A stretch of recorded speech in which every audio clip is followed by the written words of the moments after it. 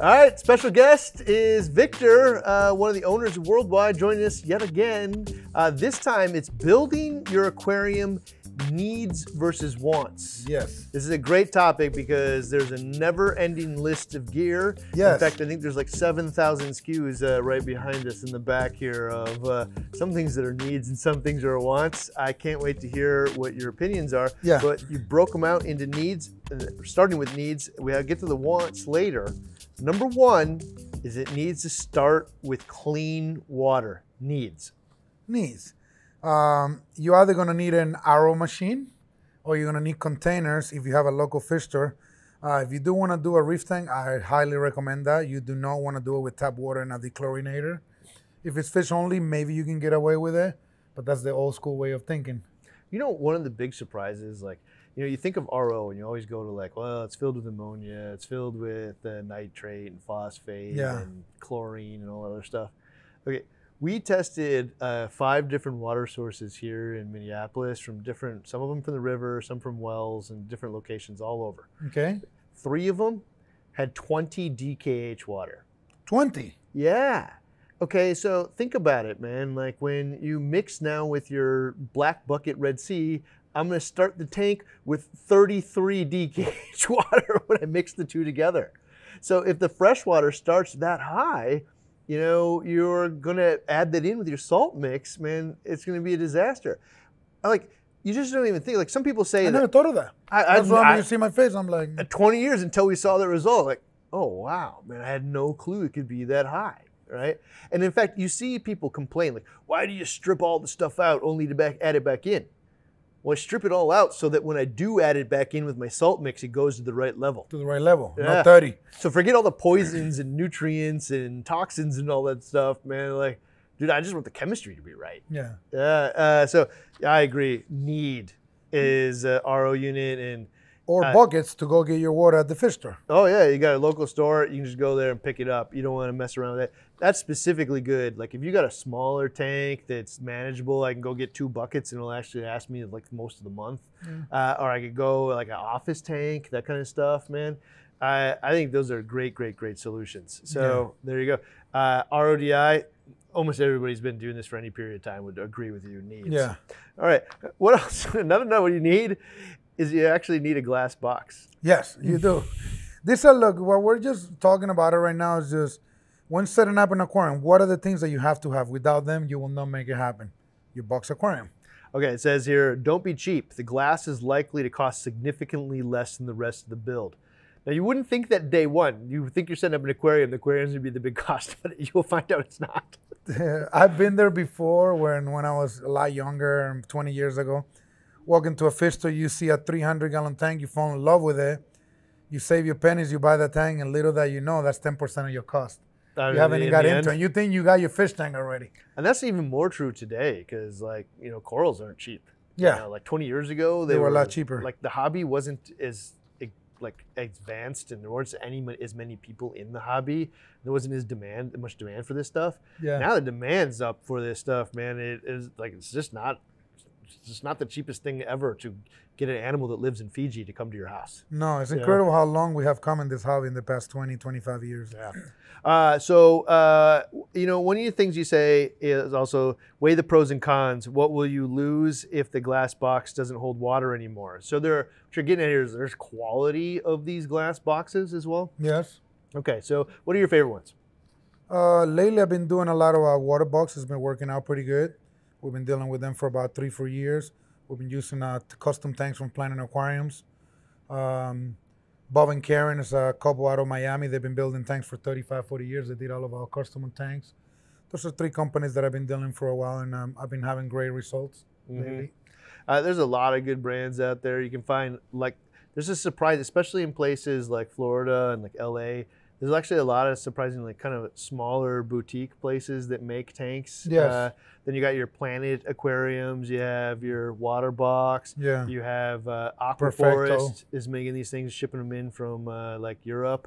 You have your Red Seas. You have even Fiji Cube, local here in Minneapolis. Cat Aquariums. Yep. JBJ. Yeah, read the reviews, see the other people that are happy with them. One of the things that I'd look for in most of these tanks is, look at like how many overflows do they have? Do they come with a sump? Am I happy with that sump? What are the reviews like? What are people complaining about? Yep, exactly.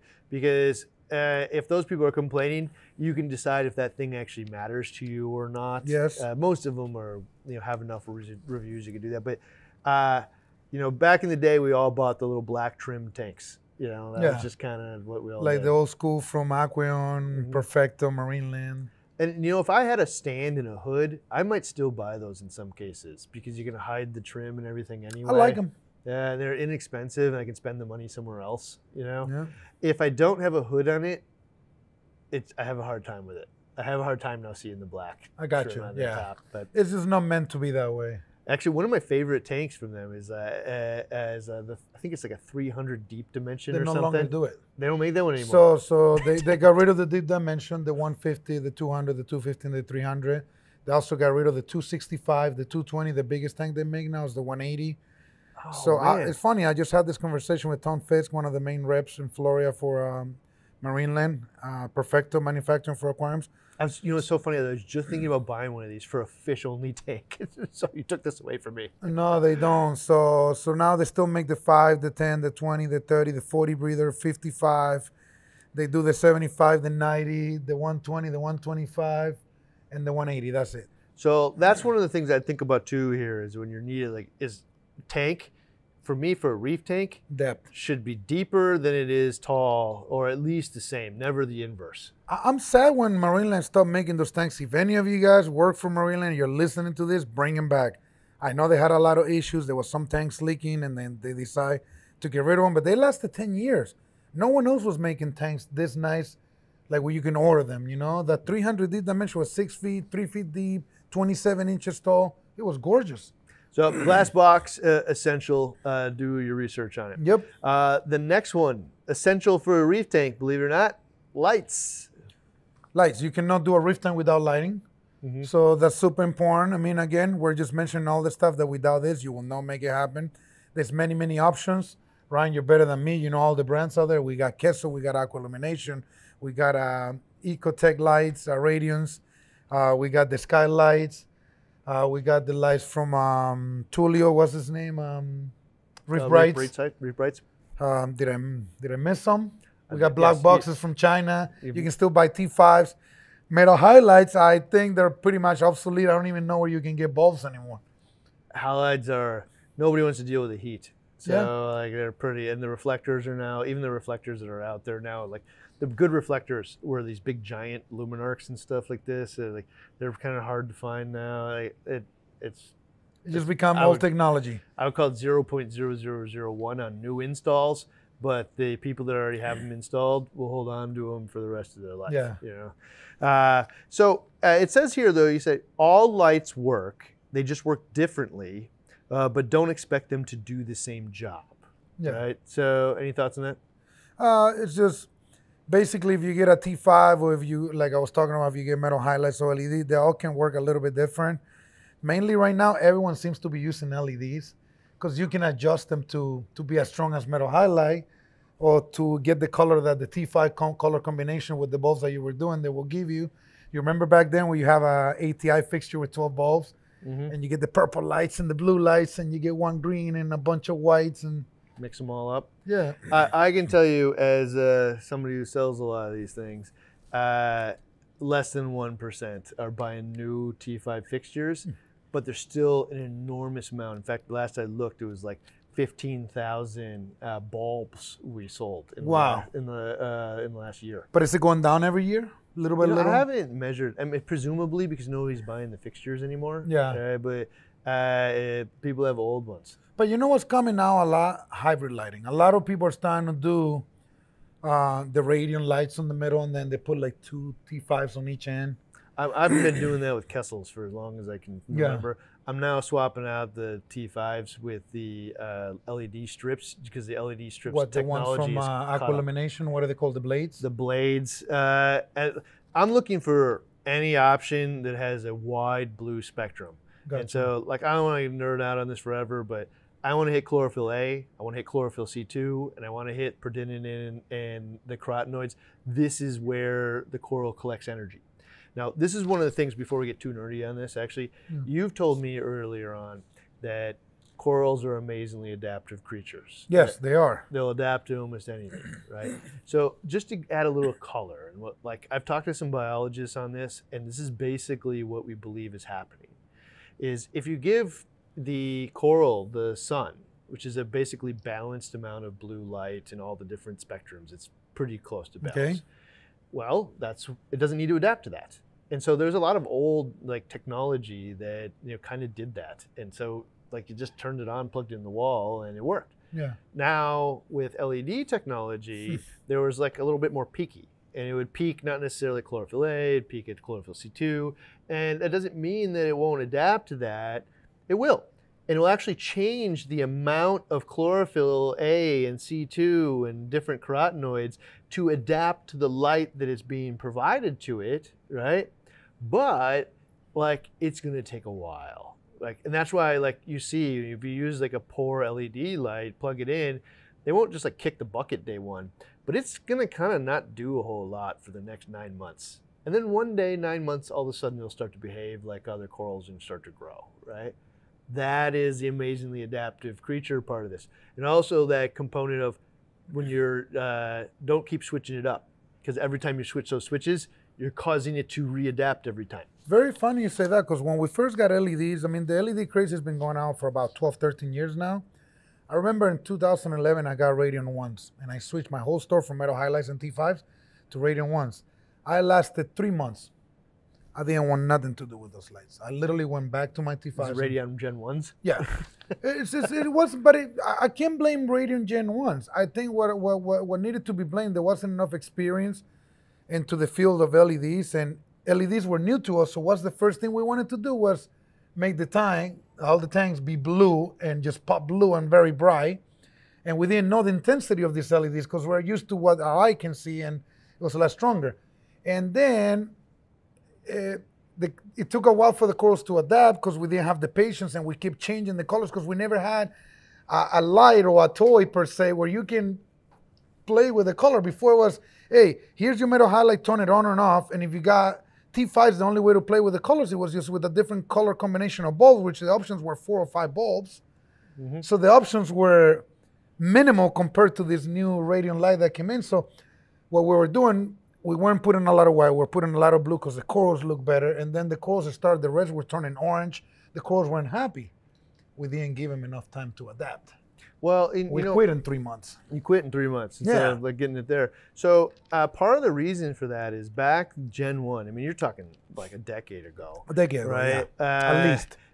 Is the reason that was happening in some cases is just because the royal blue and the cool white LEDs were the only ones really available. And so when we're talking about hitting chlorophyll A and C2 and all that other nerdy stuff, weren't hitting them. We couldn't hit it because it's too expensive. The LEDs just didn't even exist. To the eye, it still looked blue and it still looked like the same lights, but it wasn't hitting the same biology, right?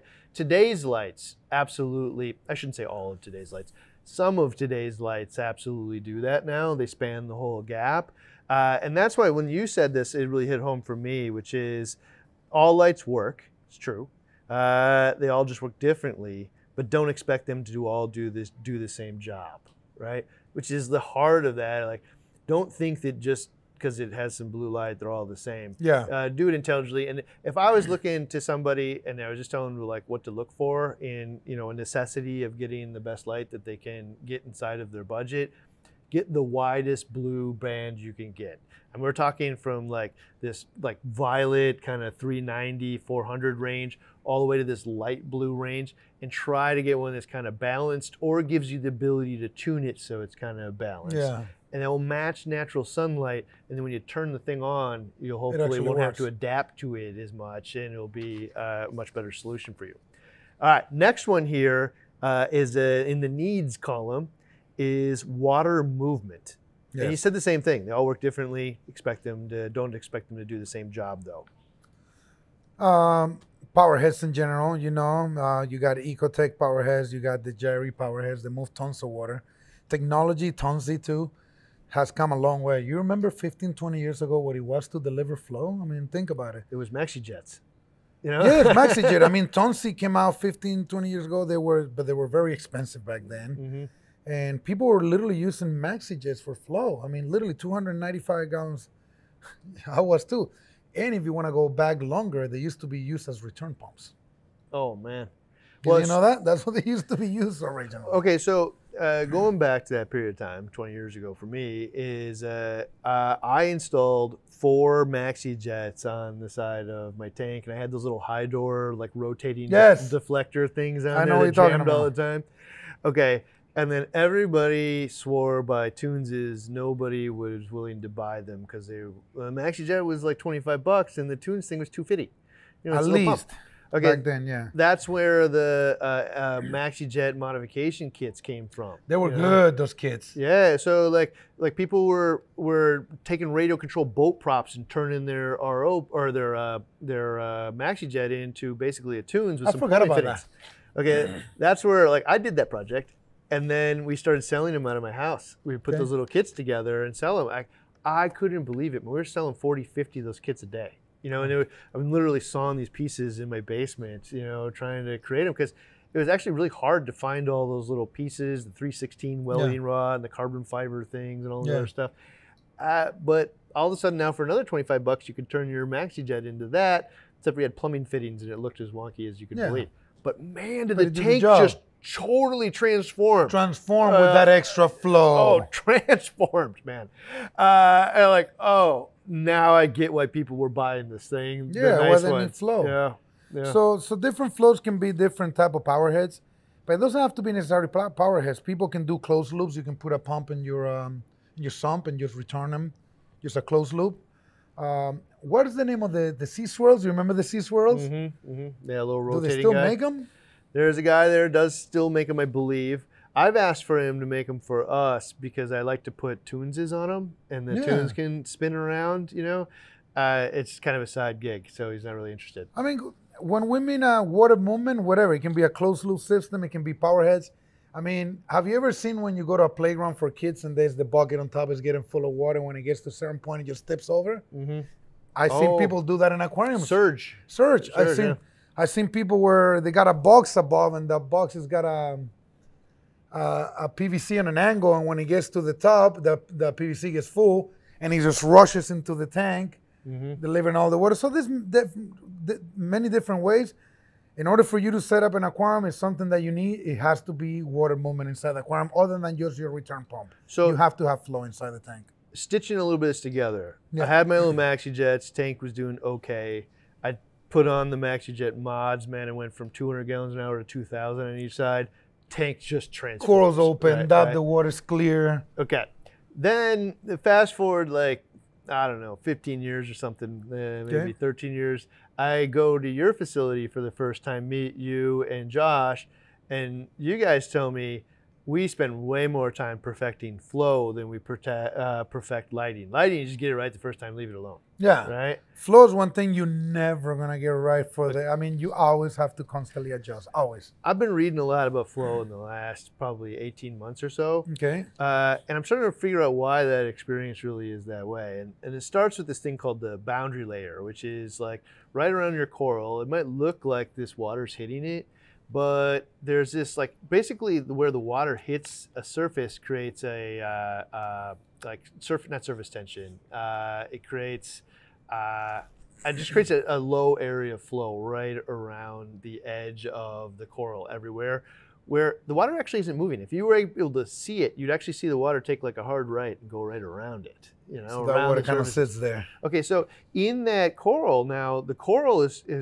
got photosynthesis going on. It's pulling the bicarbonate out of the water, spits off this hydrogen as part of that. The hydrogen reduces the pH within the coral. Now the coral can't precipitate its skeleton anymore.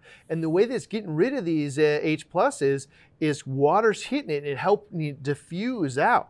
So we're getting rid of all of that. It's the gas exchange. It's getting the oxygen in and out of the coral. It's getting that acidity in and out of the coral. It's bringing the nutrients to the coral. It's getting the washing amino it acids off all the to slimes the of the coral. Yeah, it's like almost all of the biology of the coral, of getting the coral what it needs and helping the coral get rid of what it doesn't need, is because the flow hit it enough that it broke the boundary layer. And in fact, when I didn't notice this before, but like you can see it actually happen in your tank. Areas that get really good flow, the coral grows towards it. Yes. Because the biology is better here. It's able to get rid of the things it doesn't need and get the things it doesn't. And on this side of the coral, where it doesn't get the perfect flow, actually it grows way slower and has I noticed pops. that too. Yeah, and it grows then funky. Now, if you were able to hit it from all sides, it would grow normal. Then the worst part about actually, then where there's no flow in the inner workings of the coral, dead. Funny you say that. Sometimes you can grow a frag and 6 months later, you see growth on one side and the other side is borderline receding. Like, why can that be? It's flow. Flow. It's probably not lighting. It could be, but it's probably not so dark on one half of the coral. But it's very easy to find areas where the coral is blocked. And one of the things that, like, I don't think people think about it a lot, and this is actually another thing I learned from you guys, is like, I was desperately trying to get out of Josh. Give me the 20 times multiplier, 50 times, 60 times multiplier number that I can tell all of you. And he just like wouldn't do it. He's like, no, it's not as easy as that. No. I'm like, oh, come on, but people just really kind of want to know a zone, man. You just have to help, you know? And now I understand why. Because it is kind of like that. You're gonna really kind of be measuring more linear feet per second. You know, and so on this side of the coral, we're getting linear feet per second of like, 3 feet a second or something. Okay. Well, the reason this one isn't growing over here is because it's getting a half a foot a second. Okay, so now if you take that and think about the areas, well, all the corals on the front, man, are getting your pumps are changing speed and they're moving and they're probably getting all that. But what about in all those little nooks and crannies and stuff and behind the other coral? They're getting like a tiny fraction of that. Like you got 2 islands. What about the corals that are in the middle of the islands? Like they're getting like way less. Yeah. And then you're expecting them to grow. And if you go look at them right now in your tank, you're like, oh, that's why those guys never grow. Now you don't. And as the corals grow too, they create a bigger problem because they start blocking the flow. Well, they will block to their neighbor. The tank you have over there is huge. I mean, that's the reason why you say it never, ever ends. Is like, I designed the flow to the beginning, and now it looks perfect in this empty tank. Yeah. And now it all fills in with all these acros, and now I got to take a way better approach. And then you might get the flow, and then that flow's got to come out of power head, and the first coral is going to get a lot more, like you were saying. And sometimes that can be too much in order to deliver to the whole tank. And have you ever seen when Aquapora gets too much flow and it gets their shape changes? It gets like flat. Yep. Like real ridgery. Looks weird. Yeah. Yeah. And so this is actually one of the things you said in here too, which is, again, man, they all work differently. Don't expect them to do the same job. So for me, one of the problems that once the corals all fill in is getting flow over the top. And the top is where the most rapid photosynthesis is happening. It's also sometimes the hardest part to get flow to. It is, without spilling water out. Gyre, right? Yeah. That laminar sheet of flow that goes over there. Once the tank fills out, I didn't maybe need this before, but now I do. That was a cool power head when it came out like 4 or 5 years ago, whatever it was. I don't know how long it's been, 5 years, I want to say. But it's different because you can put it close to the top without soaking the water, and it moves tons of water. Shoots right across the top and doesn't do the vortex. Yeah, I thought it was a great device. Between Vortex and those, I mean, there's... Okay, have you seen the new one? They're No. like the Gen 3, it must be? The double one? Is that what you're talking about? Okay, so yeah, now the gyre was kind of limited by the fact that it was a sheet of water that you could kind of like a 15-degree angle, high velocity water that could kind of shoot up or down, right? Yeah. Now they changed it so the sides have 2 pivots. So you can shoot it up here, up there, or down here, up there, and on this one shoot down, then shoot up. And now they have these little like adductor things that go on the top of them, and they can be angled left to right now. When too. this came out? This came out like maybe a month and a half ago.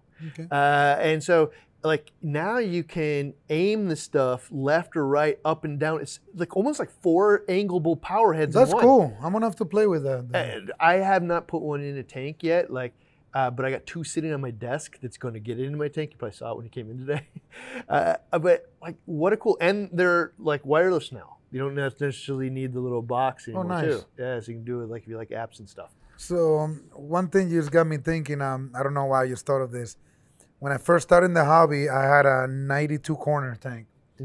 And I have 4 maxi jets, and I put them on the little Red Sea controller. You remember that old school Red Sea controller? Oh, the on and off thing. Yeah, you plug them in the back, and they will switch on the on. There was little different programs that they will work.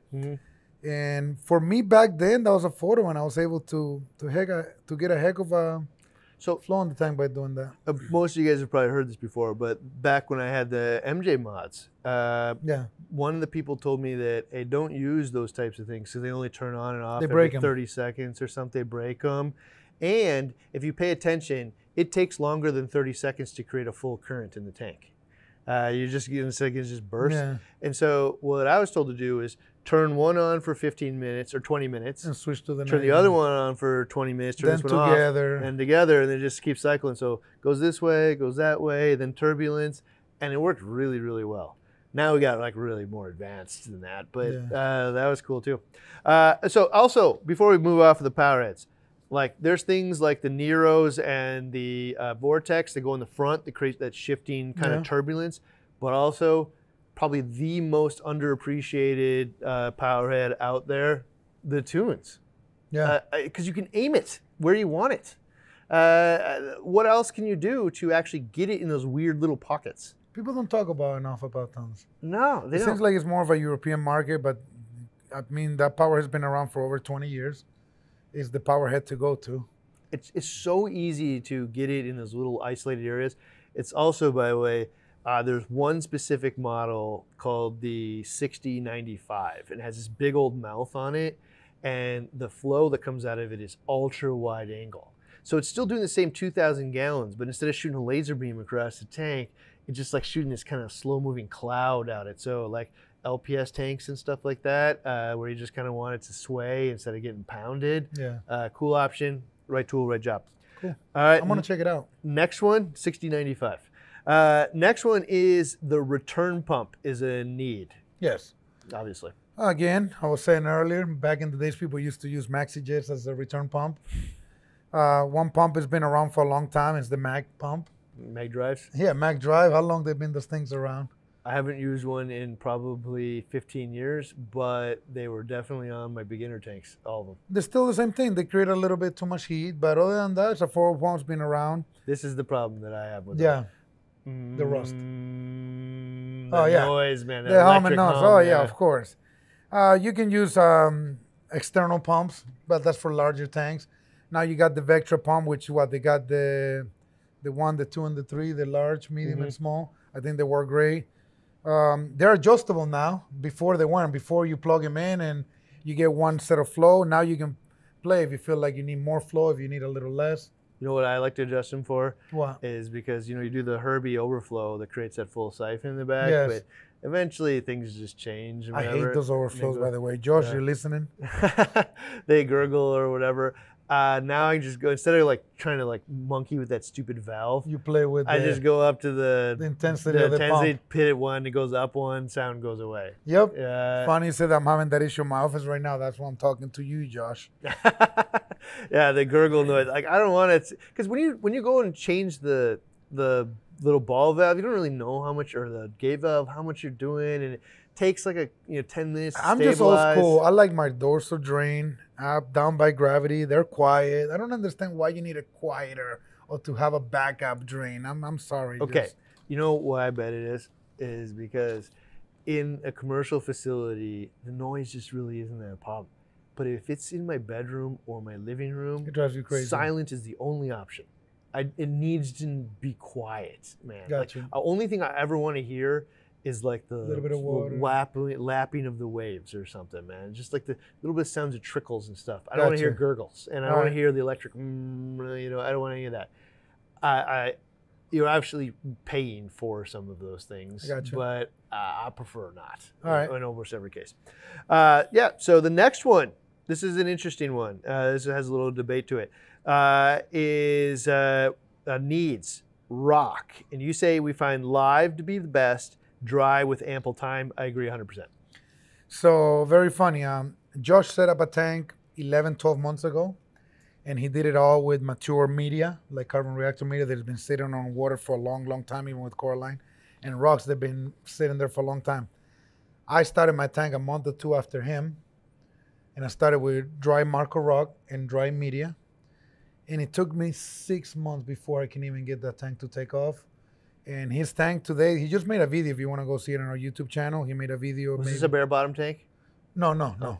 So he did this tank maybe 11 months ago, and we just did a video last month.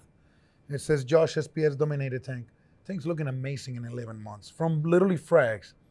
My tank now in month 9 is just doing okay. It's just finally I can put acroporas and some frags. So I'm literally 6 months behind him on growth, based on just getting live rock that is already ready to rock and roll, you know? Okay, I agree wholeheartedly. This debate ebbs and flows. You go one way, you go the other way. And like live rock was terrible because it has all these pests on it. Dry rock's terrible because it's really hard to do. Let me rephrase this real quick. I'm sorry to cut you off.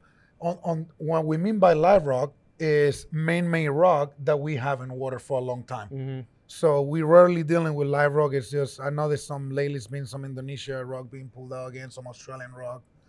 But it just, to me, just comes too dirty and it's too much work to do. I would say that there's a few types of live rock. One is the one you just described, which boggles the mind why every store in the nation doesn't have this, which is live dry rock, man-made rock, dry rock, whatever, mined rock that goes into your guys' bins. You make it live. Yeah, you make it live, and you are definitely going to pay for that service. So it is no longer $2 a pound. You know, somebody cared for this and got it to the state that you would use it. But now it's going to be way, way, way, way easier from day one, right? It's frustrating if we don't use that. Okay. Then there's live rock, which like, if you've been around for a long time, you're talking about your Bali rock, your Fiji rock, your Indonesian rock. That largely doesn't exist anymore.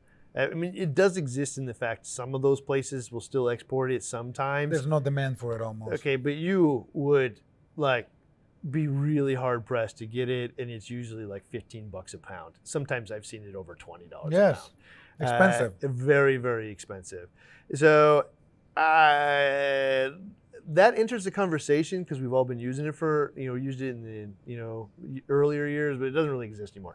Now there's also still those things like Tampa Bay saltwater where they go drop the stuff in the ocean. Now I will tell you that is, for me, it's had the most pests on it. Too much, because it's not in a reef. Okay. So now all these pests are growing and no one's taking care of those pests. Trust me, I know what you're talking about. I will tell you though, man, was that an easy tank for me. That was my first tank. I dropped that Tampa Bay saltwater rock in there. It came with a bunch of corals and filter feeders and stuff on it. They get sand out of the ocean from there. They gave you this package of stuff.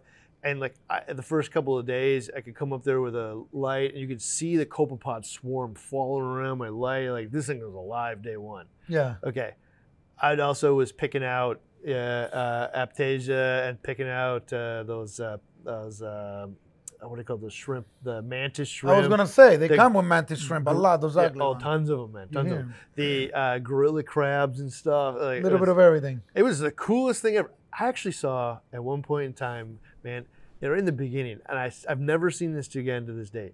This crazy looking centipede shoot across the tank. Is this long? Big, I never saw it again after that one time. But you wouldn't get that kind of stuff. But also, it was a crazy experience. But very easy. This was right for me. It was super duper easy to begin with. To me, the issue that I have when they do bring live rock is the way it gets transported. By the time you get it, it's 80% dead. Oh, the real individual. So now I have to go through a process of skimming this rock for the next month or two to all the stuff that it was dying needs to finish dying and get out of the rock and now start growing new life. And that to me just creates extra stench, extra work, extra everything, Okay, so for a while there, people didn't know it, but you're buying live rock. What you're really buying is rock that was scrubbed off. They scrubbed most of the life off of it, came out of the ocean, packed in a box, put on a container ship where it sat in there for a month, then went to some distribution place, sat there for weeks, then got to wherever else. It hadn't seen the ocean in 2 months. Yeah. Right? Okay. So Walt Smith's I wish people would buy more air rock. And so we set up a program where you could take the rock and you wouldn't scrub it, and it would land in LA. And the moment that it hit LA, they would relabel it and then send it to your house. But nobody knew how to deal with it. It had way too much life on it. Yeah, little green, little algae. Yeah, it was corals and sponges and stuff all over it. It was really cool, but most of it was dying because you had to instantly create a world where this was all going to live. And that is very hard day one in a tank. It's stressful. Yeah. So I will tell you from my own opinion now, I use a lot of dry rock just because I can create really elaborate aquascapes out of it. If you gave me the option of going to the store and I knew that the stuff was relatively pest-free and it had been sitting in there for 6 months, no question, if I was in a hurry, which is almost everybody, that stuff is going to be a way easier journey in the beginning. Yeah. I don't think anybody would say I did anything different. Have you ever walked into a fish store when they first get that rock and the whole fish store stinks and for the next 2 or 3 days? Oh, yeah. I'm so happy we don't deal with that anymore. So about a year ago, Josh and some of the guys from the retail, they convinced me to bring this live rock that some of the vendors was carrying. And I said, you sure? Yeah, we're going to sell it. Someone's asking for it. That rock is still sitting there. Now it's cured. It's just, it's too much. The process is too much to get it to. And then we have a warehouse in the building next door, and it's attached to one of the offices, and the smell start going into the offices. So everybody was complaining. So that's why I told you I didn't want to do this, guys. Okay, so that begs a question too. Like, if I wanted to build, I mean, basically dry rock, you're going to take and build up the biome in there on your own. You're going to figure out how to get the bacteria and the archaea and the copepods and all that other stuff on their own.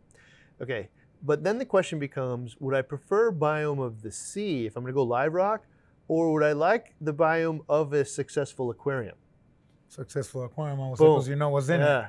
Okay, so most people, like, if you didn't really dive into this conversation and you were probably new to this, you would say the ocean, of course.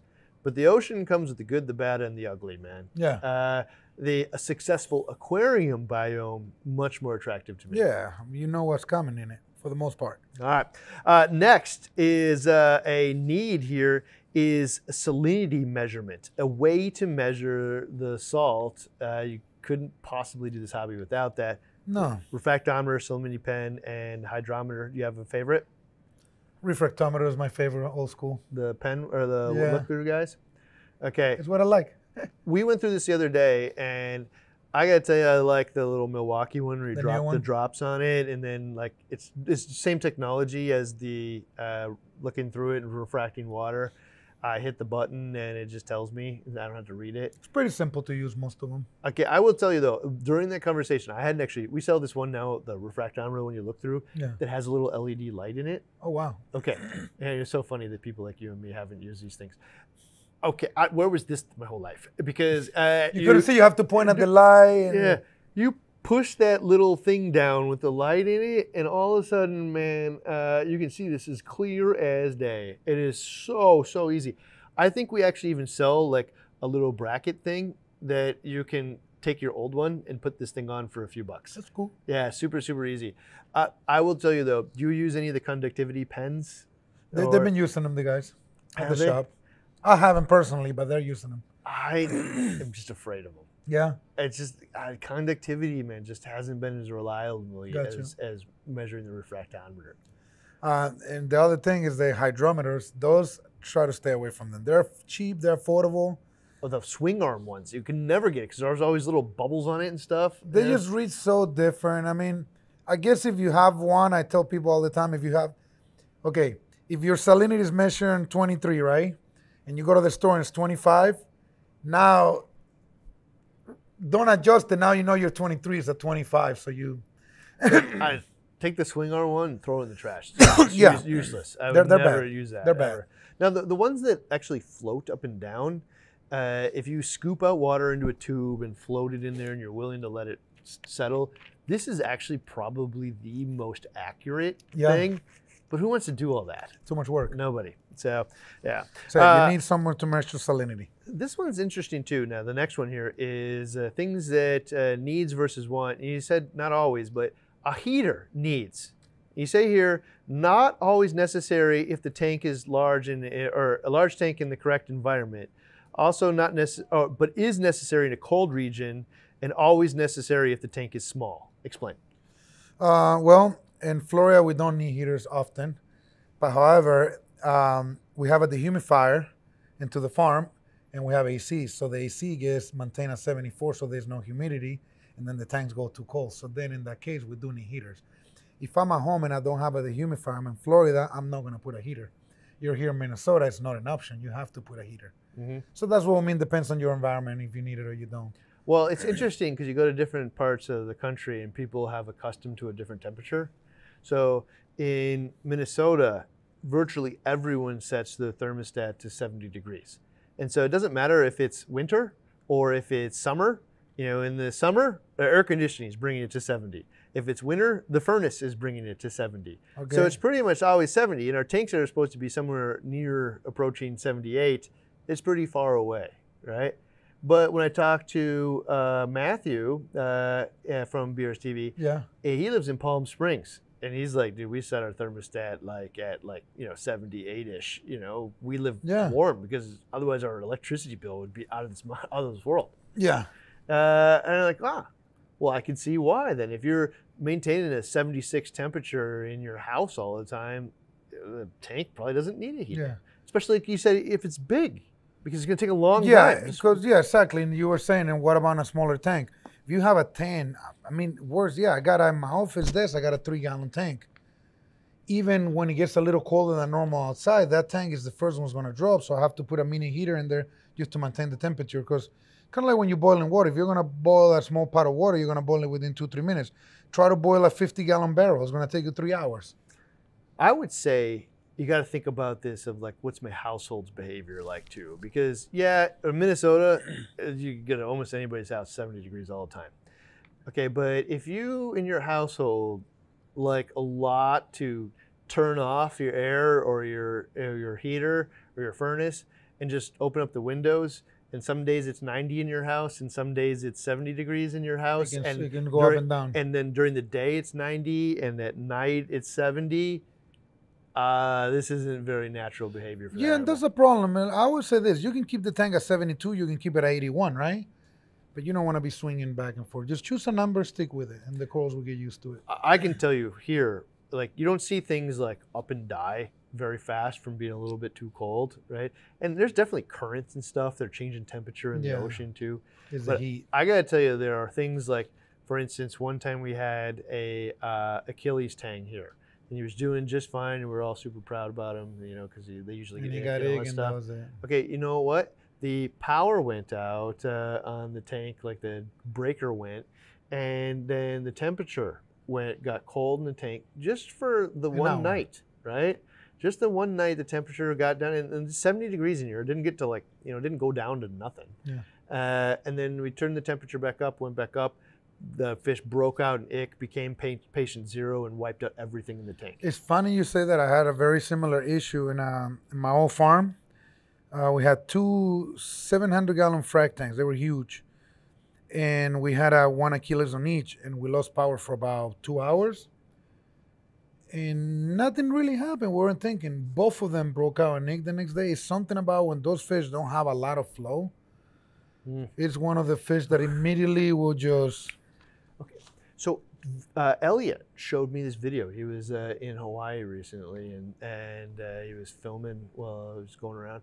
And like, dude, these fish like to live in the most turbulent possible area. Like where the water is crashing into the rocks, man. Aggressive flow. Yeah. Where they're struggling to go picking that algae. They're thrown all over. That's their preference. They love it. That's how they get their exercise. Yeah, interesting.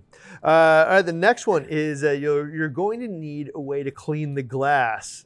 There are many options, but not are equal. Which one's your favorite here? Magnet. I hate to put my hand in there with a blade. And I mean, I'll do it maybe every 2 weeks when you're doing a major maintenance, but nothing like walking to your tank, just grabbing the magnet, 3-4 minutes later, you're done with it. My personal favorite of all of them, because everybody always asks, and it ebbs and flows, but it's definitely the Tunes one that uses real razor blades. So like a lot of the cheaper ones will just use like a piece of metal, you know, and then the piece of metal forms a scraper. Yeah. With the Tunes one, you use a real razor blade. And I recently learned there's a real razor blade attachment for the algae-free ones too. So if you bought that, you can add that as an aftermarket thing. But man, with the real razor blade, it could be coralline algae, and you can just go, and it just strips it all. I gotta check it out because I'm an old school guy. I like the good old MacFlow. The scrubber. I like the scrubber, man, but the scrubber you gotta do it every other day or so. You can't let the algae just get too far. If you're trying to scrub like you're saying, some coralline, good luck. You'll be there a year.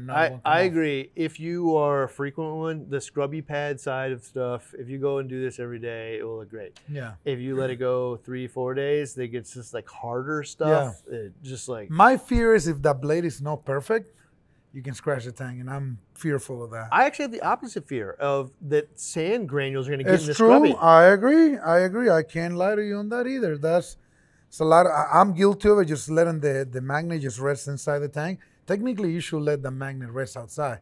Yep. Because they start growing those little white barnacles, tube worms, or whatever you want to call them. I don't do that though. I know. I leave it in. So that's just. I agree. I best cannot agree with practice, that. Yep. You know? The other part I like about the Tunes one is it has these little curved edges on it, so that when you get to the silicone, you can just go up and down, and you don't have to like trying to like I'm gonna get check it right it out. up. Yeah, I'm gonna try it. dude, it is.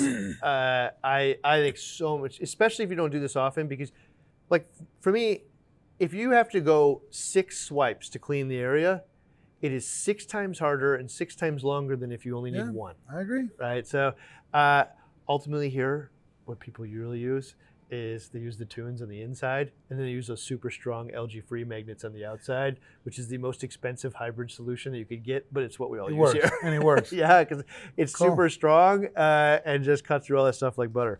But yeah, they're not all the same. So pick one out. All right, water testing. This is interesting. You're going to need something to test the water. Testing for calcium, alkalinity, magnesium, nitrate, phosphate, if you're not near a trusted LFS, or have your LFS test your water. And I know that you guys, a lot of people do that for you, or you do that for them. Yes.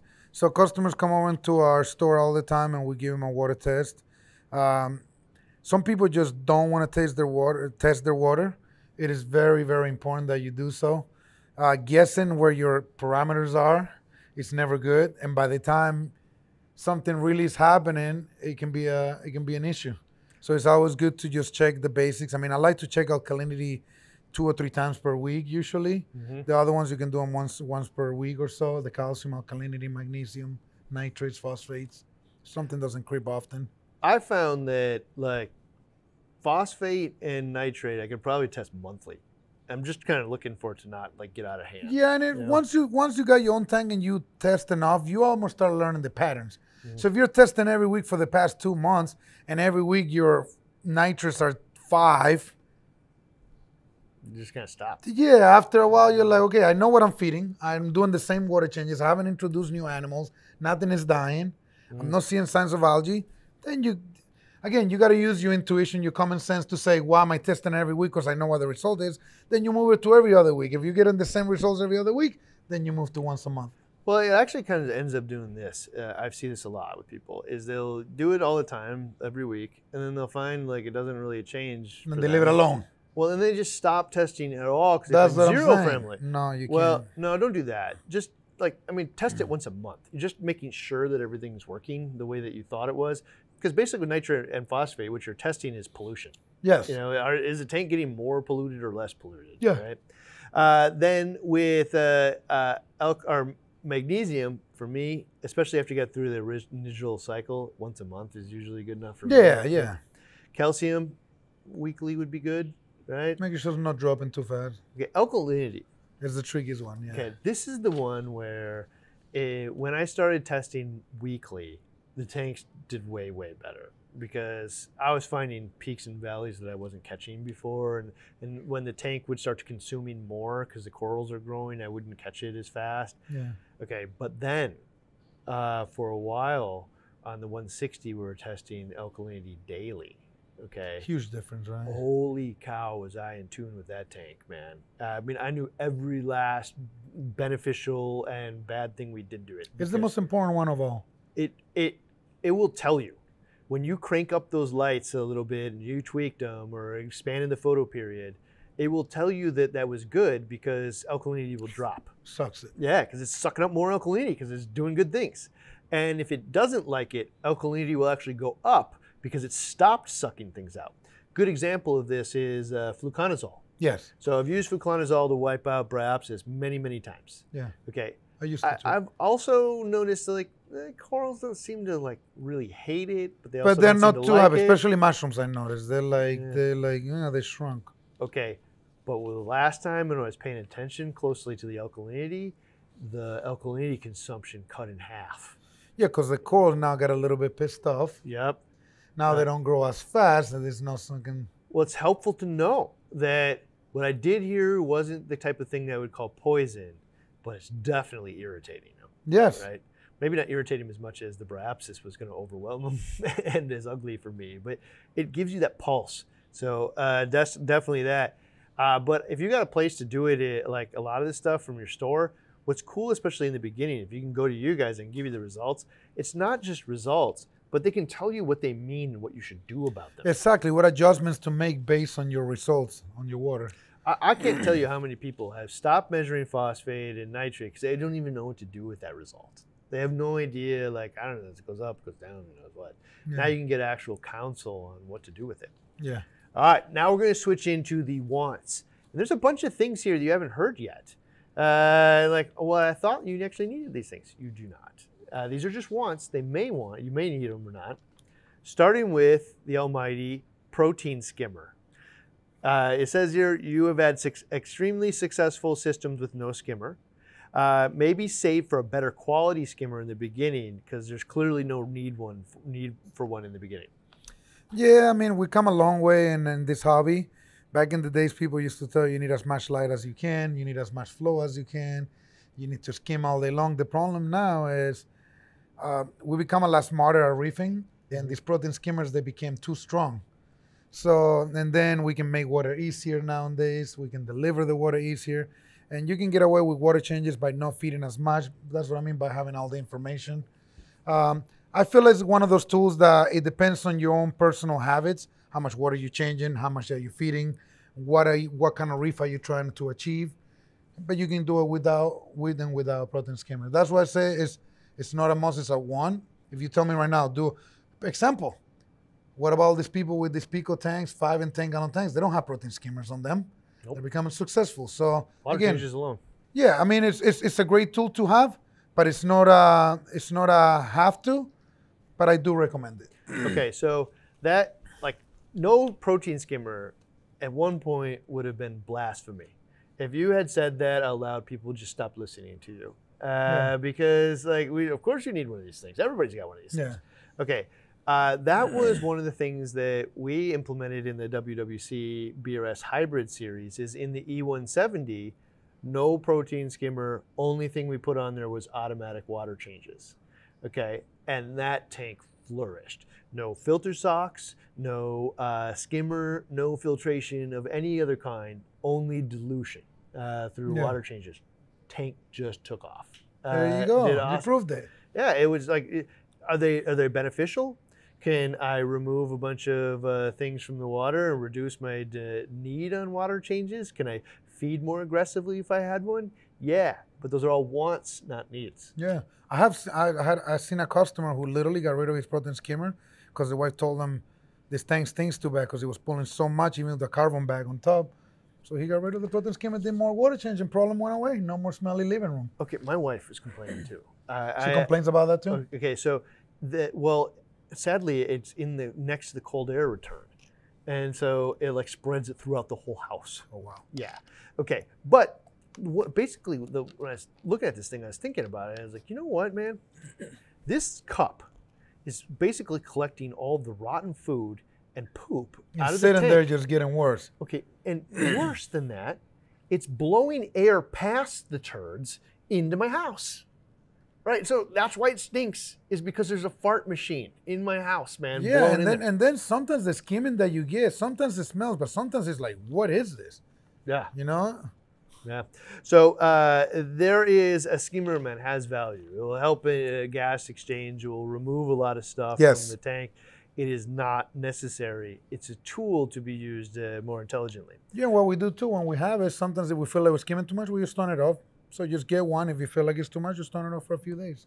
All right, so I'm going to argue with one of this wants thing on this Sure. one, but the next one is a dosing pump or a calcium reactor.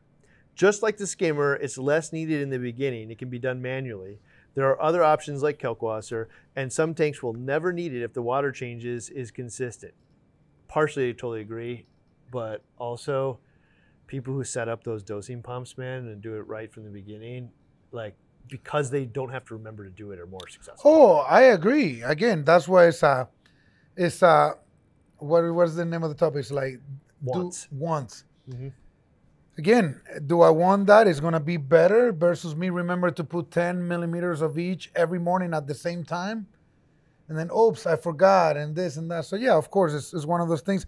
If you can afford it, I definitely recommend it's going to be better. But it's one of those things that if you still have an A and B, you can do them manually. Okay, so this is the only, I agree that it rides the edge because you can absolutely go up there with your A and B and just dump in 100 milliliters a day, right? It's nothing preventing that from happening. This is the two things that I find that happen frequently. One is they don't do it every single day because they forget. It's true. They also, when I say they, I mean me. They also will do this like what happens when you go on vacation. Now we just let all. You gotta ask your neighbor to do things. I know. Yeah, I agree with like that. it's a nightmare. Like you gotta go teach my neighbor how to manage calcium and alkalinity in my tank. Oh, it's not near as effective as a dosing pump. I mean, if you can afford a dosing pump, definitely go for it. Then the worst thing that I have seen is the guy that doesn't test and does the dosing every day, but then skips like kind of 3 days and I don't know, the tank looks fine. And he just assumes that this isn't important anymore. And it absolutely is. And so when you get the dosing pump in there, like it's consistent. It happens every single day and it's stable. And they really don't go wrong very often. Like they come a long way with these dosing pumps nowadays. Yeah, and so I'm right on the edge between needs and want. Like Gotcha. the people that use them will have way higher success rates than the people that don't. Yes, I agree with you on that. But if you were to set up a fish tank and you don't have that, you can still make it successful. That's what I mean by it. You can do it by That's hand. what I mean by it. Is it better with a dosing pump? All day long. If you can afford a dosing pump, if you can afford automation, go for it. I'll come along for the ride. You don't have to have it. Gosh, I want it so bad. Okay. All right. I guess I'm trying to explain to people, if you're in a tight budget and you really want a successful aquarium, you have to have those things, and the other ones are as a plus. Always extra technology is going to help you. Okay, so that is like just before it came in your mouth, I was thinking the same thing. Is what, like, you don't have to have it. It's true. Okay, but like it is a budgetary equation. Like all this other things, man, the clean water, the glass box, the lights, the water movement, the return pump, the rock, the salinity measurement, the heater, the glass cleaner, and the water testing were 100% have to have. Yeah. Without them, you don't have an aquarium. You're better off investing in the have to haves and skipping the dosing pumps and doing it manually until you can afford it. Yeah, and the minute you can afford it, then you're going to become successful. So one of the things when people walk into my store, I try not to sell them too many things because then they feel like they spend too much money, they get confused, and then they got all this technology, and then they get out of the hobby frustrated. And my goal is for them to stay in the hobby so they can bring their neighbor, their wife, their friends, and they can spread the community of this hobby, you know? So I just had an epiphany, actually, now that you're talking about it, which is, okay, the glass box, all of this other stuff. I could buy a RO system later. I could change out my lights. I could change and perfect my water. I can do the return pump. The rock, I probably couldn't change that easy. Salinity measurement, heater, all that other stuff. If I was really on a strict budget and I had to figure out where to invest, the glass box is the one thing that you'll never change out. no. Like if you make sacrifices here, you'll never be able to fix that. Yes. So would I rather get the right glass box and no dosing pump, or the wrong glass box and then get a dosing pump? it's definitely, you're right. Yeah. Yeah. All right, next one is very common, but also is just a want, auto top-offs. So evaporation, it can be done manually. There are options like gravity-fed, that active systems like ours that can't be used. Yeah, very similar to the A and B. Can you do it? Can you dose it every day? Yes. However, your level on your sump is not going to be always the same. Therefore, your protein skimmer won't perform the same. So it's one of those things that, do you need it? No, I can top it off with, literally go with the jug, grab water and just pour into the tank, and the tank will be just fine. But it's nice to have a tool like an auto top off. For some people that want to do on a budget, one thing that I do is a floating valve, and just suspend a 5-gallon bucket, and they just let it feed by gravity. As the water evaporates into your sump, water goes down, kind of like a toilet. It activates your flow valve, and then just releases water. That's pretty affordable if you know. Yeah, just drill a hole in the side of your acrylic sump. We actually have drill bits here that you can drill one in glass even. You have the kit as well, right? Yeah, and then you just put that little float valve in there. And like you're saying, if it's just 5 gallons, you don't have to worry about it overflowing or anything like that. No, even if it just sticks and you pour an extra few gallons of water in the tank, it's not going to be inexpensive, easy way to do it. Okay, so for me, there's a couple of things. One, on my first auto top off, or my first tank, which was a 90, I didn't have a sump on it. It was just all hang on. Okay, gotcha. Okay, I didn't top that off until the power head sucked in water telling me to top it off. I just wasn't doing it on a daily basis back then. And so, like, I knew it was that was time your to, telling. Yeah. The bubble's like, blowing. Mist and stuff coming out of it. It was telling me fill the thing back up. What I didn't understand back then is, as I'm evaporating water, the chemistry is always getting more potent. Of course, the salinity is rising. So, out of these things that we said that want, I definitely say that it's borderline between want and need, an auto top off and a doser. Can you do it without them? Yes, but you're not going to have the same success like you were saying earlier. It's not going to be as accurate. Well, so that's one of the ways that people do this with sumps too, is if you don't have one, the thing that reminds you is it's all of a sudden the return pump's sucking in air, right? Blow bubbles everywhere. There, right? With the crappier return pumps, they can also burn out that way, you know? Like A, could release bad things in the water, but B, can also just disconnect all your life support from your tank as well. Yeah. But the difference here is in my 90-gallon tank, for it to do that, I actually had to like evaporate like 5 gallons of water or something to like go down a few inches. Oh, it's a lot. For it to happen. In a sump, there's just that little box that the return pump's in, and it can do that in a half a day sometimes. It's annoying. And then, like you said with the skimmer too, the skimmer is so like susceptible to water changes that because of the pressure that is bringing into the. Yeah, like it deals with head pressure to fill head it pressure, up. there you go. And so when you're dumping in a bunch of extra water to be able to make it last, all of a sudden, like your skimmer the spills. It's going all over. It's a volcano. And then when it goes down, it's not working. You pour all that nasty stuff back into the tank. Yeah. So very valuable, but is optional ATO. Okay, this one's interesting too. A wants is a refugium or scrubber. Using algae to get nutrients out of the tank. You say in here, some systems, these are actually the problem. Okay, I want to hear that one. Sometimes people set up these refugiums thinking it's going to help them, and they don't maintain it correctly. It just becomes just a nasty box full of stuff. And if anything, instead of pulling nutrients out, it's actually adding to the. If you pull out your chaetomorpha out of there and the bottom's all crumbly and like destroyed. That's what I'm saying. It's decaying right back in your tank. How often have you seen a real refugium working properly? All the time. Yeah. Like for me, is it big around here? For me, I'm super heavy into refugiums. Oh, gotcha. Right? But yeah, you got to change them out. But like for instance, one of our experiments we did here, we put a cubomyces in every day. Okay, and then at the end of 7 weeks, the control had 50 parts per million nitrate in it. With no refugium. Yeah, no refugium. The other 3 refugiums, even using the crappiest lights known to man, same amount of food. Same amount of food, 0 nitrate and phosphate. Wow. The little hang-on one with the little 5-watt crappy LED light on the tack, 5 nitrate, 90% better. Wow. Right? Okay, what other filter in the tank is going to do that? None. No skimmer, no nothing is going to do it that well, man, right?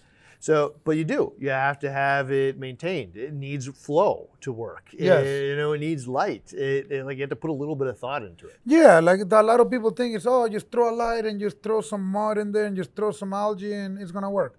They don't want to trim the growing algae. They don't want to make sure the light is working properly. The flow that is going through is the right flow. Okay, so it becomes more work at times. I would say the scrubber, man, I'm gonna have to clean that thing weekly. You know, the Refugium in a can, the Reactor stuff, not for me. I've never seen that. So they have like a Reactor Refugium. It has a light tube that goes down the center. Right? Oh, what's the name of that company? I've seen it. Yeah, Pax Mellon. Pax Mellon. Yeah. Okay. I didn't know that's what that was. Oh yeah, There's so much equipment, guys, now coming in every day. And so in that thing though, now I gotta like take all these bolts out and stuff and like check on it and stuff, and like it's not becomes complicated. Then you don't want it. Out of sight, out of mind for me. Yeah. Now other people might be different, but for me, out of sight, out of mind means uncared for. Yeah. Uncared for means it's not gonna work. So. Yeah. Okay. It says also, just like the skimmer, it's less needed in the beginning. And eventually, if planned properly, it can be the heartbeat of a system. Yes, that's what I was saying. So it's one of those things that people just don't plan and they throw it in there and think it should work. If you do it properly, I think it's going to work great. Sometimes it takes a little bit for that Kato to take off. Yeah. But once it does, it does. All right, the next one here is a wants, is an aquarium controller. Now it says in here, will pay for itself if used right. Just like the skimmer, it's less needed in the beginning, has more functions than just control, monitoring, and fail-safes. Okay, so wants, controller, share. They come a long way. If anyone, you can talk more than me about this, the technology that they have introduced. I mean, Neptune system, you got the Trident, you got automatic water changes. You can do it all nowadays. So it's something that you can afford if you want, if you like technology. It helps you a lot, like you were saying earlier. What do you do when you're on vacation? You can be somewhere in the Bahamas and you can see your temperature. You can see your return pump stop working. How many people that go on vacation, they ask the neighbor to feed the tank once a day, the return pump stop working. The neighbor's not going to be able to look at your return pump. He's going to see the power head water moving. It's going to tell you everything's okay. Meanwhile, the heater's not working now because the water's not rotating. You come to a half-dead tank. So I really believe it's one of those things that you don't need.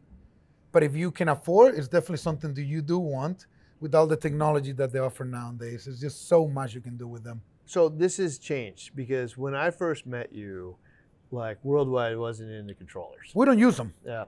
Okay. And so when I talked to Josh there, you know, I was like, wow, for real? You know? And then like I really thought about it. I was like, you know what? Because I have them here too, right? Yeah. And like all of them aren't, you know, plugged and programmed perfectly, you know, because there's 50 of them. Yeah. But that's the same thing in your facility is like, if I have to have all this technology and I got to maintain it and I got to make sure it's all configured perfectly, it becomes kind of like a problem, right? More points of failure. Yeah. If it's got that many things to do in that kind of environment. But then when I asked him a question, which is like, well, what about just like from a monitoring standpoint? Like, from a what? Yeah, monitoring standpoint. Okay. Like, wouldn't you want to know if the pH, man, was like suddenly 7.5 and the skimmer or the calcium reactor was like going bad or whatever? Like, you know, wouldn't you want to know? It's like, of course. Right. And so that monitoring question is like, would I want to know if the temperature was way off? Would I want to know if the salinity was way off? Would I want to know if there was water flooding somewhere that it shouldn't be? Would I want to know? The answer is yes across the board and all that stuff. And like, that is where actually like I had the epiphany for like the Apex Junior, and we're talking with the Neptune people like, what if you're like the people at Worldwide where I don't need to control all this stuff. We got people here to control things. I can control my own tank, but I need to know that the problem happened, you know? I feel like a lot of the features on those controllers, they're really good, but there's some basic ones that they're a must. And the other ones are just luxuries, and some of them are, I will call them gimmicky, some of them, you know? I will tell you this, in my home environment, I love it. I'll trick it out. I'll have it do all the things, everything known to man. And it's just kind of like part of the gear junkie in me. Like I just like technology, and I like the concept of redundancy, and I take vacations and I work really long hours, and like it fits me, right? Funny, I'm the total opposite. Okay, all right. But in the work environment, I don't have that much time to throw at every single one of these things. Systems, and 50 of and make them. sure they're working correctly. So nuts. the monitoring piece ends up being the, like, we put basic control on all of them, and then we put monitoring on all of them for sure, because we need to know. And we say this all the time, but like these things save about one tank a year, about every month, which sounds sounds absurd actually. Like once a month, come on. Around here, because there's so many of them. Well, if you think about it though, that like it's because we have so many tanks. If you do it at your house, that means it'll save your tank, you know, roughly every few years. Yeah. Okay, because this stuff is inevitable. You're going to have a temperature problem. You're going to have a return pump failure. You're going to have something leak. You're going to have all the glass box might start leaking and you don't realize it until it's missing water and you got water on the floor. Okay, the water level got too high and Skimmer's volcanoing all over the place. You know? That's a good one when it shows off the skimmer. That's a real nice feature. Whereas when everything turns back on, it's delayed, the protein skimmer. That's one of the features I like a lot. Well, like, and that's where the fun, the hobby part of it comes into it for me. Like take the time to program it, flip the switch, and one switch, you know, from Adaptive Reef turns off my skimmer, turns off my UV, turns off the power heads, turns off the return pump, turns off the lights, turns off everything that I want to turn off during a water change, and then when I'm done, I flip the switch back on, and it turns all of it on, except for the protein skimmer, which it waits about 10 minutes to turn it back on until everything's stabilized.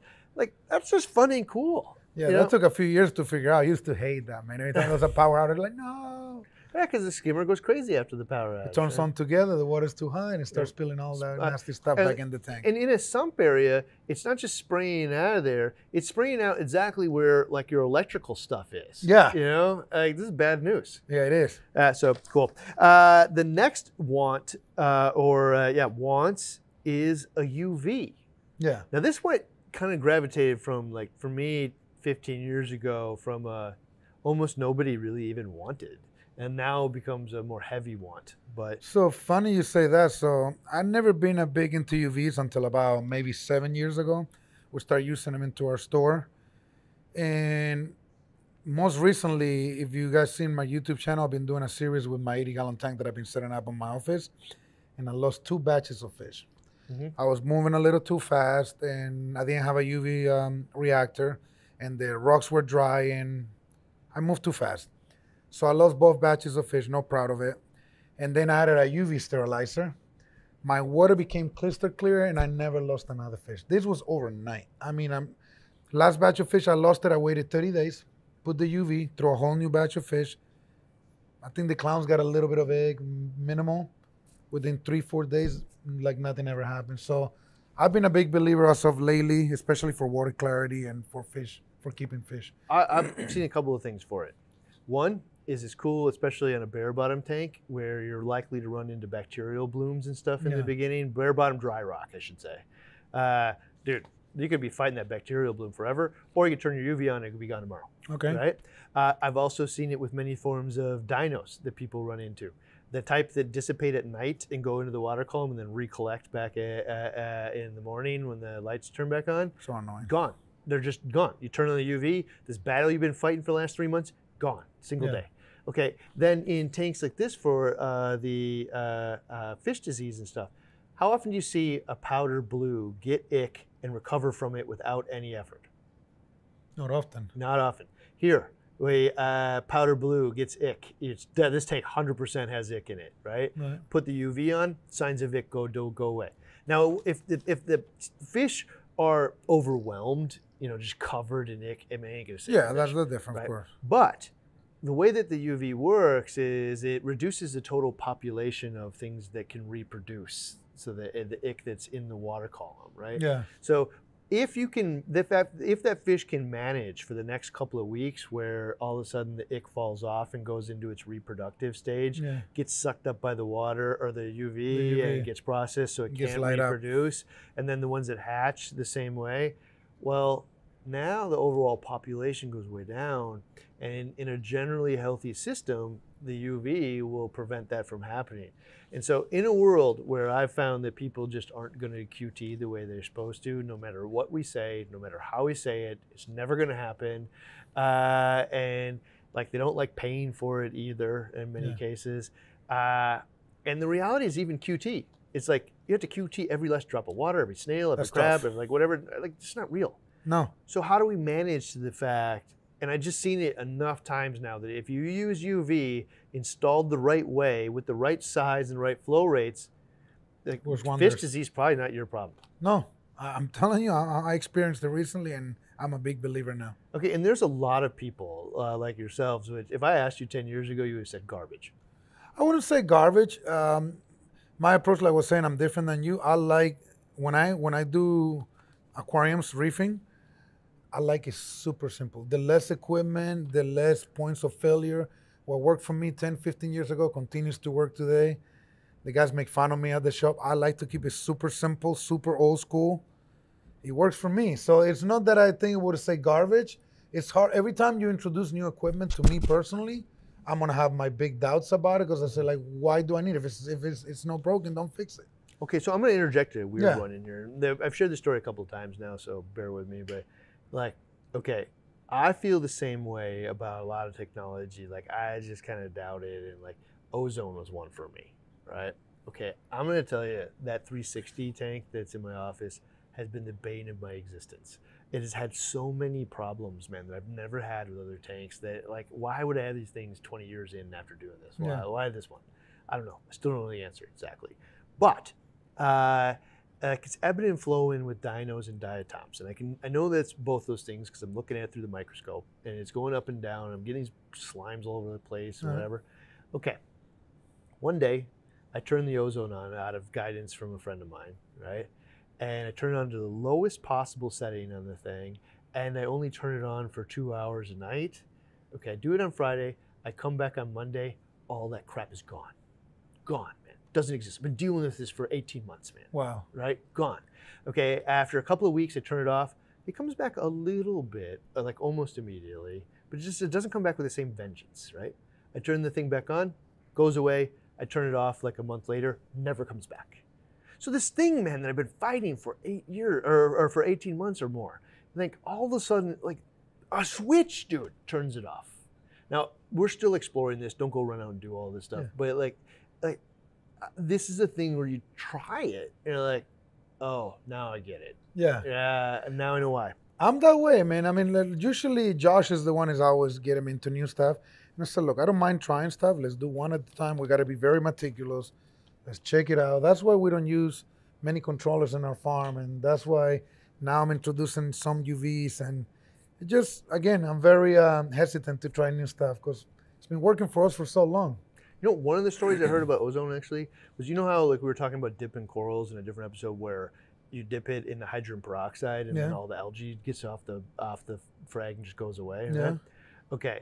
I've heard of maintenance companies installing ozone on their systems that have those like kind of fake coral systems in there that like look great day one, but after a while, you have to replace them every so often. You know what they do? They have ozone in the systems, and when they look like crap, they just turn the ozone on, and then the ozone gets rid of the algae, and then they just turn it off. They don't even clean it, man. So the ozone strips all that algae down. Yeah, and like you could argue whether or not, I don't know like how harmful that is to the animals that are in there, but there's some kind of value in here that we can figure out how to use these things safely. But like once you understand like how they're using it, like holy cow, man, because that's one of the main complaints of those coral inserts is they look great day one, but then they look dirty and ugly and like crap later. I hate those things. Yeah.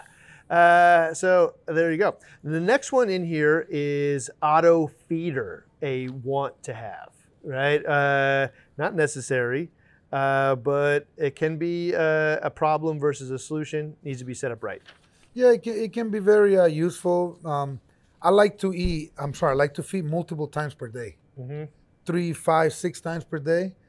And if you're not home, how are you going to do that? And the problem, we get home at 9, we feel like the fish hasn't been eating. We dump a bunch of food. They eat a quarter of it. The other quarter is going down the overflow. The other half is going down into the rocks. And then you get a problem versus if you were to have a auto feeder, especially put a little ring on top so the food actually goes into the water. You could get that feeder to feed once per hour, like little amounts. And I think it's a lot better. But again, it's one of those want. If you don't have one, you can feed with your own hands and you'll be fine. But you're most likely to overfeed. You're going to up your filtration game or your dilution game. But Dilution. I'm going to go to mostly want, sometimes need. So need in the essence of, what if I put some fish in there that are super high energy that need to be fed all the time? Yeah, then it will be a must-have. Yeah, because those anthias and stuff are just gonna die if you don't do this, right? And they don't just die; we're starving them to death. And like it was this mentality of old of fish only need to be fed every couple days or other day. Some of them do. Predator fish, they're no ambush anthias. predators. No anthias. No, they need 3-4 times a day, and not just protein. So when I think about it, like when I went and saw your facility and you see the little timers going off and people are feeding by the hour, every hour, on time, every time, right? Yeah. Okay, I totally get the wisdom in this. Small amount of food all the time. But I'm at work. Can't do that. It's impossible. That's true. So if you do have those anthias, it's a must to have and an auto feeder can be fairly affordable. Yeah, they're pretty inexpensive. So one of the things I think about is so putting an auto feeder with like a Calanus or really small pelleted food from like TDO or something in there that can feed some of these fish throughout the day. But also, like if you look at your yellow tangs and stuff like that, all they do all day long is eat algae, right? And if your tank is clean and doesn't have a lot of algae in it, well, maybe we should be feeding algae throughout the day. And so that's one of the things I did with the Moorish idol that's in there. Like all he told me is, man, feed high fibrous food. He's been happy. Yeah, it does just fine. It was one of the easiest tank fish I've ever had. Yeah. I was told that you, like up until that point, I believed you should not have this fish. Oh, wow. Well, like, why? You want feeding them right. Easiest thing I had. It's doubled in size since I've had it. You know? So auto feeder, I think, sometimes can be about vacations and sometimes about like, maybe I just don't want to feed it or whatever. Sometimes like a necessity as well, depending on the animals that you have. Similar to the doser and to the... Yep. To the, what's the other one that we mentioned? Well, doser, skimmer, auto top off, refugium, auto top scrubber. Those similar to the doser, auto top off. Can you do it without them? Yes, you can, but you'll be better if you get those few items. So those are few that I would call them in between. One of the things I'm hoping that people come out with is a way to, now they like have Calanus and they have like mysis and stuff in liquid form, like Nios has it. Can we get a method of using a doser to dose that stuff? Because the powdered, like Calanus and powdered foods are sometimes kind of hard. Like you need that feeder ring and stuff. Yeah. What if I could use like the liquid foods? That would be amazing. Yeah, man. It's almost like, I think of the difference between like dog food and cat food. There is like the stuff that comes in that bag, that dried stuff that doesn't look anything like what they would normally actually eat. Then there's stuff that comes in a can that's shelf stable. Yeah. It's kind of like meat-ish, right? A little bit of everything. Okay, so this is what I'm thinking is like the liquid foods that come in a doser, meat-ish. Yeah. It's protein and it's shelf stable. And then there's frozen foods, which are kind of like now when you go and get a chicken and drop it in the blender. People doing raw foods. But you also, you got to be clean with it. It goes in your fridge and all this other stuff. And that's why some people don't really do frozen food is because of the hassle. What if these liquid foods, man? They could be the cool. thing. Like some people put the little fridge with the Apex controller, and they poke the fridge with a line, and they live food. People do that with live foods. They do it with amino acids and stuff. But one of the things that I talked to one of the people at Nios, and it says in the bottle that it's like after opening should be refrigerated. Okay. They're like, but if you properly sterilized all the tubing and everything, it probably doesn't have to be. Oh, wow. Yeah. And so there's a little bit of work to be done, I think, and we all got to kind of prove this stuff out. But I think that could be done. Cool. Cool way of doing it. Next one, you said nice to have is a roller mat. They came out a few years ago. Mm-hmm. I think they're great. It can add another point of failure too, but they can over clean the tank. They're too effective almost. I'm gonna fit filter socks right in with nice to have. Sure, you don't need them. You're right. I want to have. Like you can absolutely have a tank without filter socks. Yeah, you don't. But those roller mats, they work fantastic. You're using one over there. You took it offline at one point, if I remember correctly. Yeah, I refuse to change out the filter socks every 3 days And if you don't change out the filter socks every 3 days, the water goes through the tub. Then you gotta. It's like you're reversing what you're doing. You're collecting it and now it's sitting concentrated there where everything flows through it. Yeah, it's like everything's got to go through. I agree. Okay, you know what I actually found was after you pull out the filter socks, the skimmer performs better. Because it's capturing all this crap that the skimmer gets to get it out, yeah. Yeah, and so instead of letting my skimmer work, if I just put those filter socks in there, and if I don't change them, like if you're the kind of person that just lets them be in there until they overflow, all you're doing is creating a pollution factory. Because the skimmer would have pulled some of this out. I wish you would see my tank of mouth is no filter socks right now. They last too, because water bugs give you these little filter socks. No pun intended. I hate that. I want the bigger ones if I were to use some. So those things last a day or two. So guess what? I just took them out.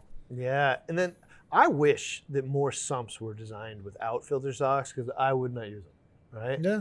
And so now this is a holistic approach. So if I had a tank that had a refugium that was well cared for in it, and nitrate and phosphate ain't my problem, I'm not using filter socks or the rollover mat because actually all that particular food that's in the water and the poops and all the decaying stuff, I'd actually allow my corals to capture and eat, right? All I really care about is the end game pollution of nitrate and phosphate. Yeah. So if I have a different solution for that, now if I don't have a skimmer or if I don't have a scrubber, I don't have a refugium, I'm not carbon dosing and all that other stuff. Yeah. Well, now I need to actually reduce the pollution up front so it doesn't end in the end. Yeah.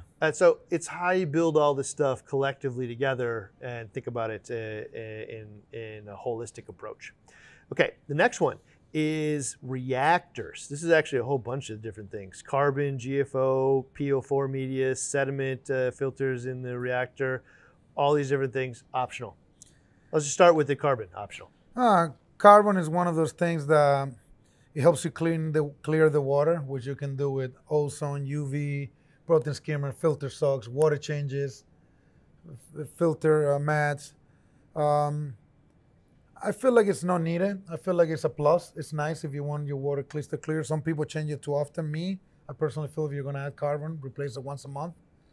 I use it. I used to use it all the time, like 24/7. I was always running. I used to use it in reactors and all that kind of stuff. I now use it in a bag. They're not as effective on the bag, but sometimes it's better. Don't care that it's not effective because I don't want it to work right away. That's what I was saying. Sometimes it's too effective, the carbon. You can strip too many things out. I don't need it to instantly be effective. I just need to notice that the water is too yellow for me or stinks or some reason like that. Yeah. And I throw some carbon in the bag. I'll throw it in the baffles of the sump. And within the week, it is crystal clear again. Yeah. The reactor will make it crystal clear within 3 hours. Yeah. Right? Yeah. And so for me, that's where I'm at. I'm actually edging now towards using a small amount of ozone every day instead. Yeah. And then just keeping it crystal clear all the time without the carbon at all. Yeah, just another way to clear the water. And then talking about general reactors too, GFO reactors. There's biopellet reactors. There's all kinds of reactors used to help you deal with the nutrients issues in your tank. But I feel like they're not necessary. I feel like you said, I can get a little bag and just throw it right inside my filter sock if I'm using one. I'm going to actually say, I'm going to go out on a limb here and say, not only are these reactors for media and stuff not necessary, they are actually really poorly designed. Because so many of them are designed for gear junkies, so you have more gear and more stuff, and they're cool and they're big.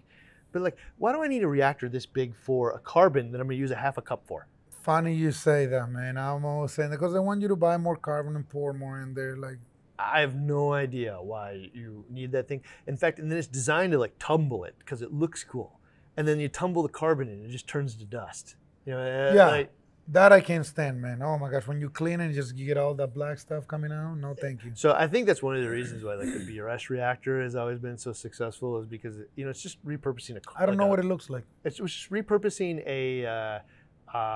like a RO canister, right? Okay. And so like with most reactors, if I want to change the media, I got all these tubes and all these little nuts and crap, and like I'm dragging all this stuff to the sink to clean it out, and because of that, I never do it, right? Okay, with the BRS reactor, it's just you unscrew the water canister and it has a little cartridge in there with a couple of sponges that hold your half a cup of carbon at the top. Call it a And day. they just bring it to the sink, dump it out, man, it's done. And then I screw it in. There's no tubes, there's no nothing. It's like that easy. I think that is why that has been like, I mean, if we were going to look at all the reactors for media that we sell here, that one for the other one, I bet you it's more effective. Like 97%. You could pile all the other ones here that we sell on top of each other, and I bet you it doesn't make up more than 5%. Funny to me, like that there's not enough people designing these things to become more effective, but then you got something like I seen this protein skimmer from Coralview that has got like a gyri pump or like 2 pumps or something like that. It's mind-blowing to me that they're still trying to spin the wheel on a better protein skimmer. I can name 10 protein skimmers that I will pull stuff out of the tank like if it's going out of style. So I don't understand why you need to pull more. We're almost if you leave these protein skimmers, if it's oversized and you leave it on all the time, you're not feeding, you don't have enough fish, you're gonna strip down your tank to nothing. It's gonna be too clean. So it's just, I don't know. You know what's funny? You're talking about the max spec gyre protein skimmer that has one pump with 2 things on it. I didn't know this, but because I also thought like, why is that necessary? When I saw it though, I was like, oh, that's cool, because you know what a recirculating skimmer works like, right? You have one feed pump, and then you have one pump inside of it that's making all the bubbles up. Never pay attention, but okay. Okay, so the recirculators are kind of old. Okay, but like basically, if I only have one pump feeding the skimmer, then it's fighting the head pressure inside, right? And that's why it goes up and down or whatever. Okay, with the gyre one, basically there's one pump head on the inside that's creating the foam and mixing it up and top it. And then the other one on the other end can be configured to be the feed pump to control the water level in it. So it actually doesn't have some of the same problems that we've talked about with water level inside this pump. And it has even more bubbles top to bottom. So after I looked at it, I was like, oh, this is actually an innovation in this. I'll But have to like, check it out. Also, you know one of the interesting things about why people don't innovate protein skimmers all that much, because you don't see it, is because a lot of the skimmers you see are the same ones you seen 5 years ago, right? Even 10 years ago. Yeah. Okay. There's zero skimmer upgrade market. Zero.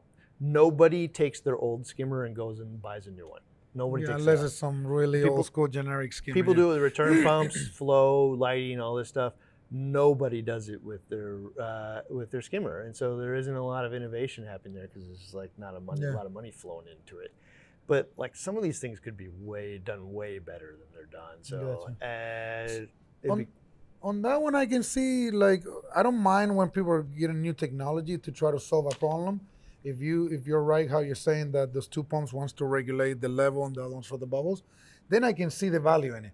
But I see people just making these protein skimmers real gimmicky, and I'm like, what's gonna make it pull out more waste? Now it's different. They're trying to make it to create a solution for a problem, which is the level of the skimmer. That I can understand, you know.